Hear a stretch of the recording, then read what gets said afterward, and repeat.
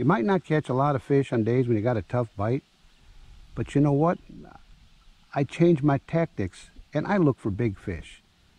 Believe it or not, sometimes when you have a tough bite, it's a good day to catch big fish, particularly on a river.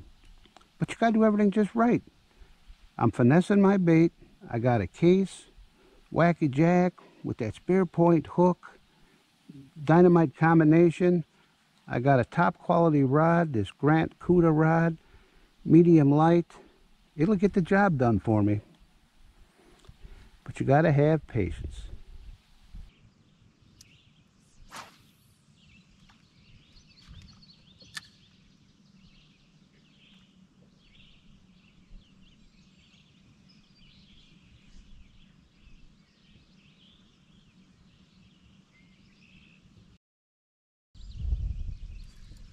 Got that one. Took a little while.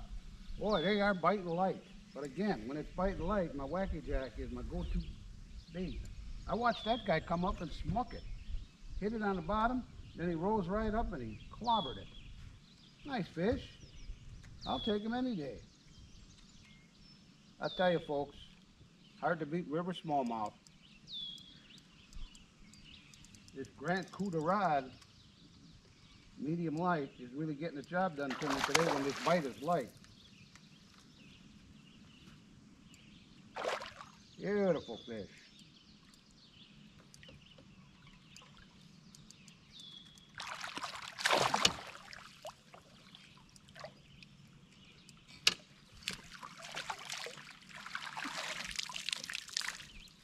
We'll take them all day long. There's a nice chunky river smallmouth. I hit the river today. My plan was to catch fish with topwater baits, my favorite presentation.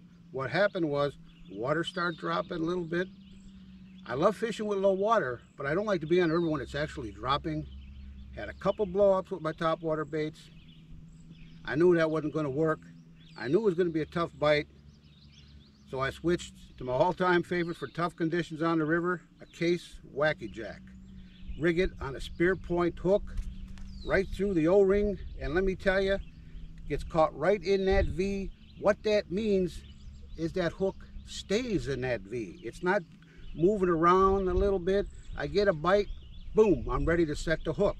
Combine my presentation with a 7-foot medium light Grandt Cuda rod, which gives me that extra sensitivity. I need all the help I can get under a tough bite. And now we got a winning combination. Let's go catch some more fish.